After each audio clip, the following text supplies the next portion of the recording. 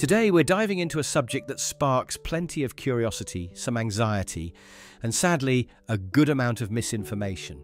What exactly is considered a normal penis size? And even more importantly, how do you properly measure it in both length and girth?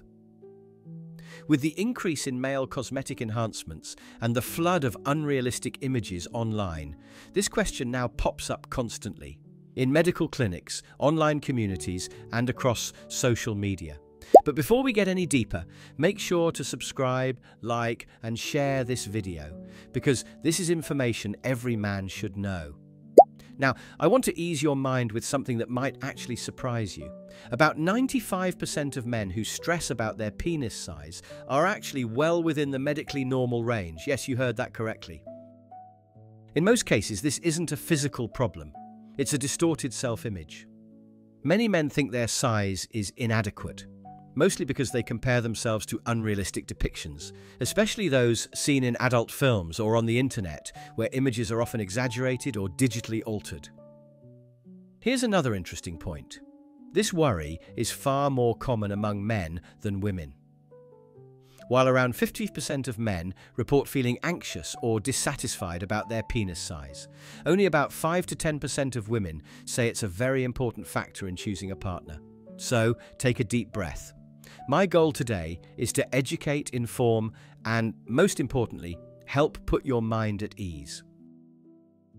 In this video, I'll present real scientific data. I'll teach you how to accurately measure both length and girth.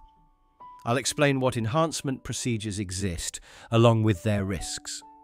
And we'll even explore a fascinating historical fact that just might change how you view this whole topic.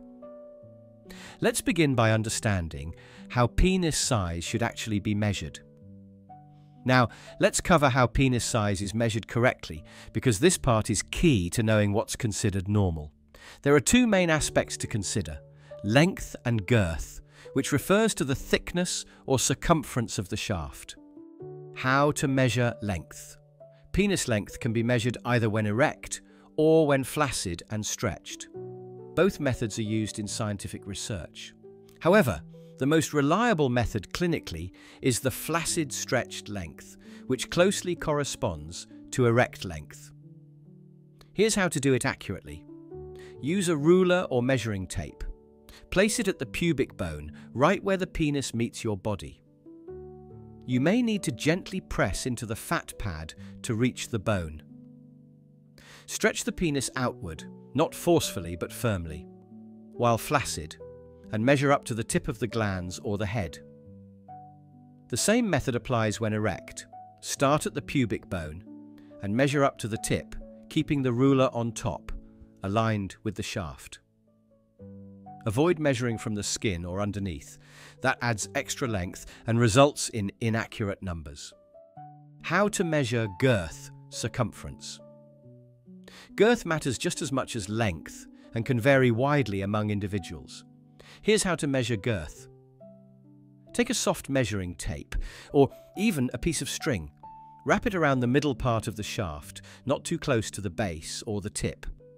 Note the measurement where the ends meet. One of today's more common cosmetic procedures focuses on increasing girth, and the most widely discussed method involves injecting hyaluronic acid. Hyaluronic acid is a substance that naturally occurs in the body, and it's also commonly used in facial fillers. When injected into the shaft of the penis, it can temporarily increase girth by 2 to 3 centimeters. This effect typically lasts 12 to 18 months, depending on the product used and the individual's metabolism. It's considered safer than many other materials and is gradually absorbed by the body over time. However, not all injectable materials are safe. Some clinics promote non-absorbable fillers, such as PMMA or polymethyl methacrylate, or even industrial-grade silicone. These substances can cause serious complications, including chronic inflammation, hard lumps or nodules, deformities, and irreversible tissue damage. For these reasons, reputable medical organizations do not recommend using these non-absorbable substances.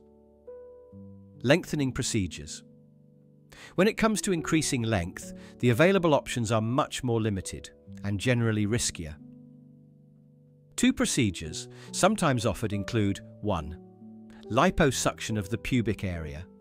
This removes fat from around the base of the penis, making more of the shaft visible.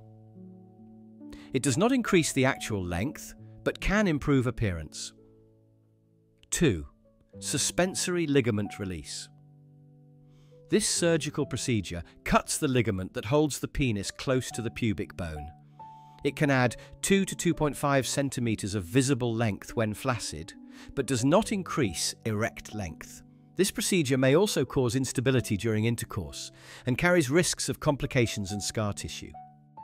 Importantly, there are currently no permanent, medically approved methods for true penile lengthening that are endorsed by Brazil's Federal Council of Medicine or most other major international medical bodies. A note on penile implants. Finally, it's important to clarify that penile implants, which you may see mentioned online, are not designed for size enhancement. They are medical devices used to treat erectile dysfunction and are recommended only in specific medical cases. Final thoughts. A historical perspective. As we wrap up, I'd like to leave you with a fascinating piece of history. One that might shift how you think about this topic. In ancient Greek culture, the ideal male body was actually portrayed with a smaller penis. This was viewed as a symbol of wisdom, self-control, and rational thinking. In contrast, large penises were often linked with barbarism, lack of discipline, or used for comedic exaggeration. Just look at sculptures of Greek gods and philosophers. You won't find oversized anatomy. When large penises did appear in ancient art, they were often part of caricatures, or depicted in mythological figures like Priapus, a fertility god shown with grotesquely exaggerated features. Why does this matter? Because it reminds us that cultural ideas around masculinity and size are fluid and ever-changing. What's considered ideal in one era may be seen very differently in another. Much of the anxiety people experience today stems more from social pressures than any biological reality. So if you've ever felt insecure or pressured by what you've seen in media, online, or even in locker room conversations, you are not alone. But hopefully, this video has helped give you a better perspective.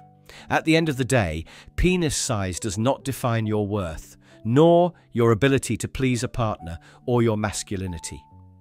What truly matters is your confidence, respect for others, and your physical and emotional health. If you found this content helpful, please take a moment to share your thoughts in the comments section. Reading your comments brings us encouragement and joy. And don't forget, like the video, subscribe to the channel and turn on notifications so you won't miss more science-based, judgment-free content like this. Thank you so much for watching.